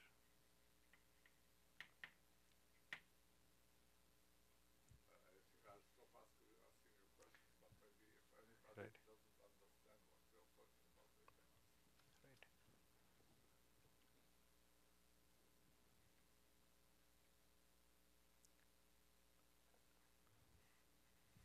And this you can show that it happens with high probability. So just add it to the error when your generator sees that after random restriction there were too many unfixed coordinates. So, and the proof that this works is through a hybrid argument, and at each step you want to show that. So let's look at the first step, and suppose our pseudorandom generator just does this, that it picks its first pseudorandom subset T1 and feeds it with an epsilon bias generator. But the remaining coordinates it uses uniform bits, right? Probably need a picture. I don't know. I mean, again, if everybody follows you, then I don't know. It's okay, but I don't Right, yeah, you're right.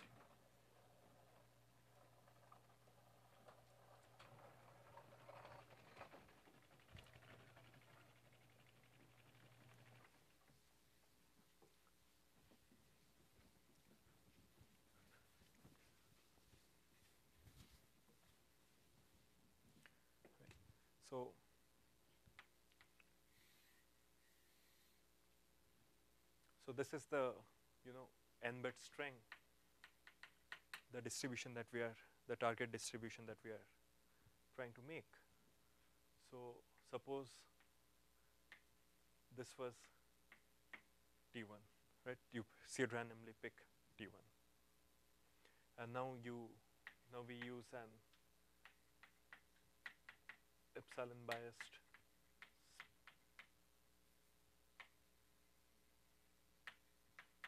generator to fill this. And you'd expect maybe the size of this to be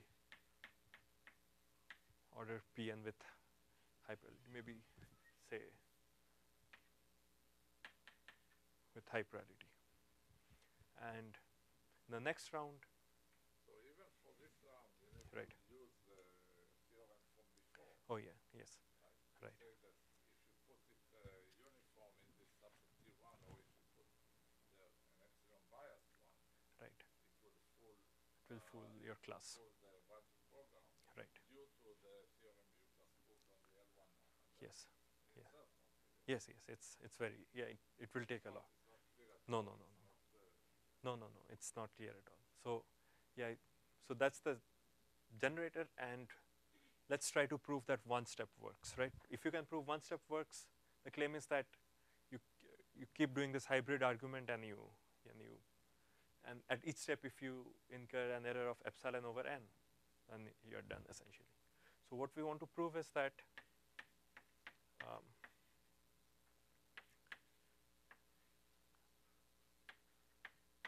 when x is drawn from the uniform distribution minus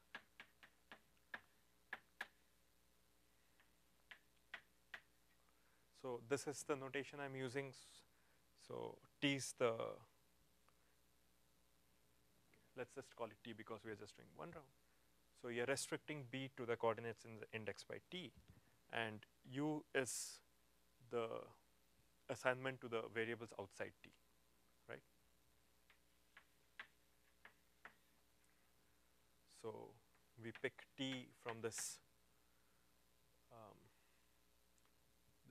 kp delta distribution.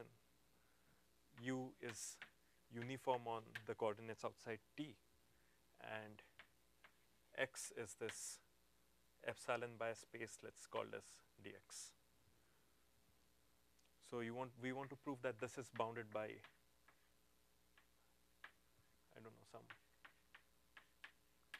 you want to do some kind of union bound. So if your target error is epsilon, you want to prove this kind of a bound, right? So, and yeah, the claim is that the Fourier bounds. So what is easy is that if instead of this epsilon by a space, okay, then yeah, if you had uniform bits, then you're not essentially doing anything.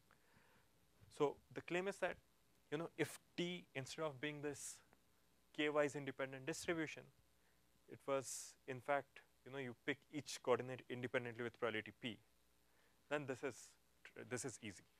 This is easy to prove given our Fourier bounds.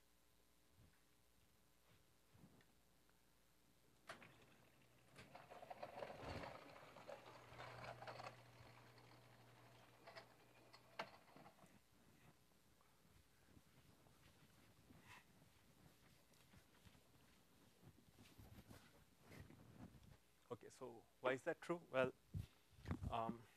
so we'll use a fact about epsilon by spaces, that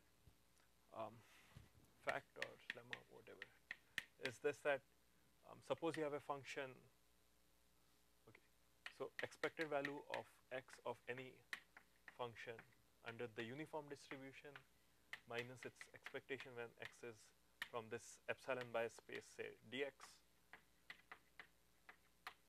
now it's over all the bits. Yeah, it's over all the bits. So this is bounded by the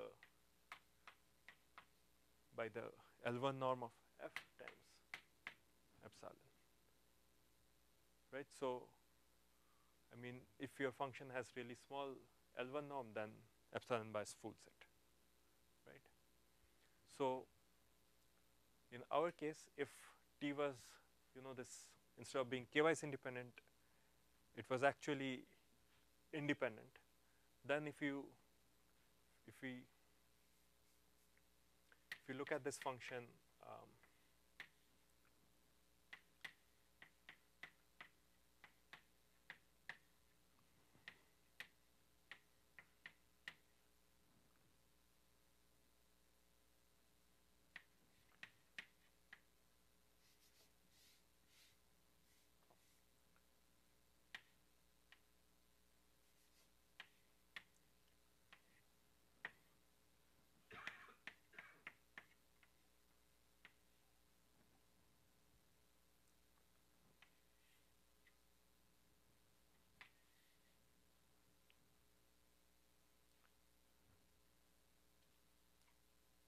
So Before you explain that, yes.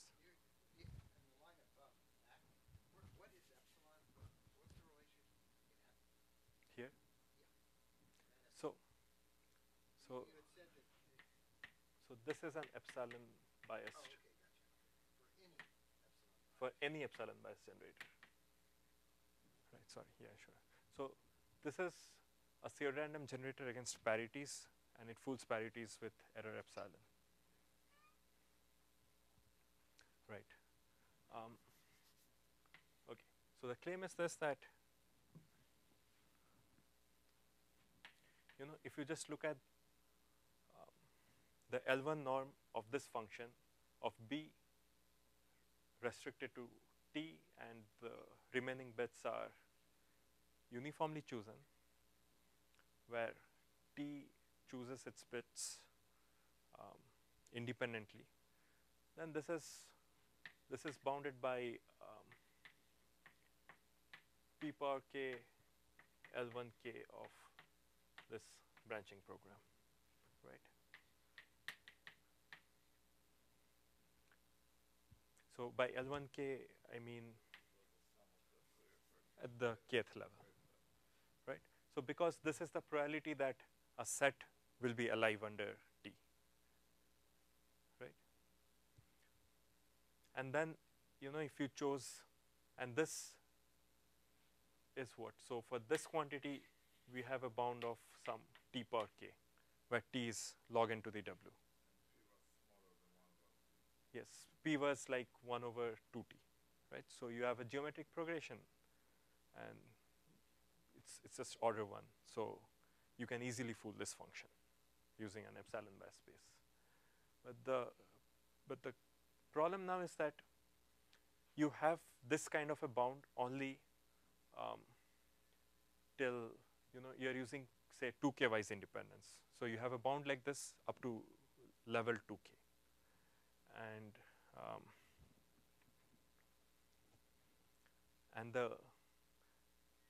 and what we show is that once you have a bound till a reasonable layer, which is, so if you use k wise independence with k, which is order log n, then in fact you can show that by proofs which are similar to some of the proofs by split. So I've given you some idea of how to split Fourier coefficients, like you look at the last layer.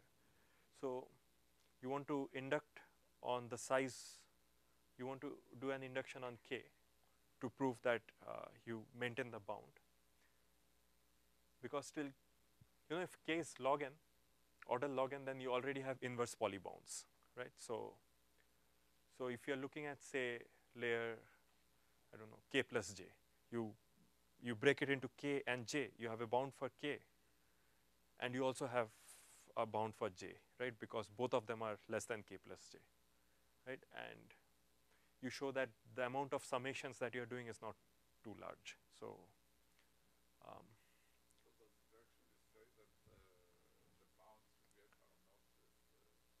they are, or this is only? I mean, so you get something like log n to the k. W is some fixed number. right, yeah, This is the bound of the L1k. right, About log n to the k. right, yeah.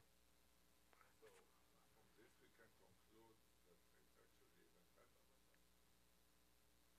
For the original branching program. The original one.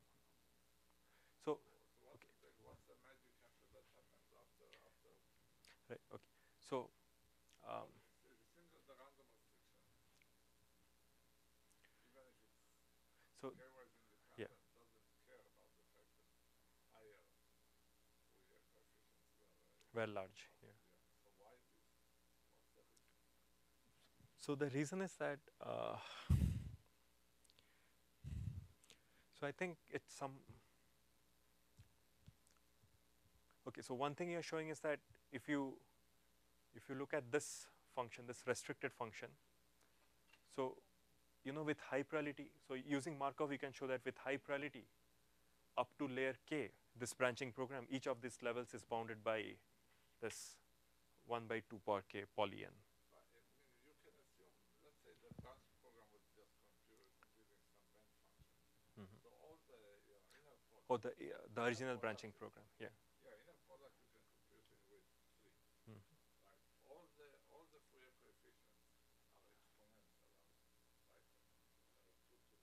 2 and 2. Yeah, so the L1 k is 0 up to level n over 2 and suddenly it jumps to being exponential. Right? So how does it see what induction happens? I mean, it's 0, 0, 0 up to level n over 2, suddenly it's large. What happens? I mean, what does the k-wise independence buy you even? You're saying Like, I'm looking at a very special case. You are just making this claim for free branching program computing inner product. Right? In the inner product, we know exactly what the Fourier spectrum is. right. All the Fourier coefficients are exactly of size 2 to the minus n over 2.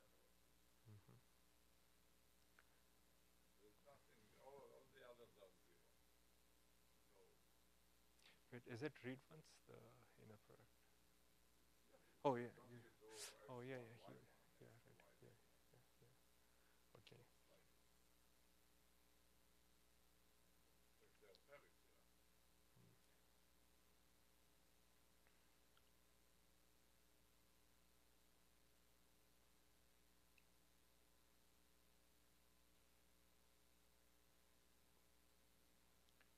So you get like how much? And choose. So this is the kind of weight you have. But actually, I think maybe We can probably should wrap up. probably finish. So Yeah, yeah, sure. maybe you Yeah, have just let's. some finishing words. Yeah. We can discuss. All right. Sure. Yeah. Yeah. Sounds good. So, Yeah. So right. So if you have exact, so if t independently picked each coordinate, then you have a bound like this, and using the structure of branching programs, we can actually show that, you know, if you have a good enough bound for the lower levels, then you can actually bound. You have good bounds for the whole L1 thing with high priority, and that's enough to show that at each iteration you do not incur too much error. So that gives the PRG. So there are many open questions left here. So can you get better dependence on W? So the L1 bounds that we get are tight, but the characterization of epsilon by spaces is this, that you don't need to fool the L1 bound. You need just sandwiching approximators with low L1 weights. So maybe you can get around with better ideas.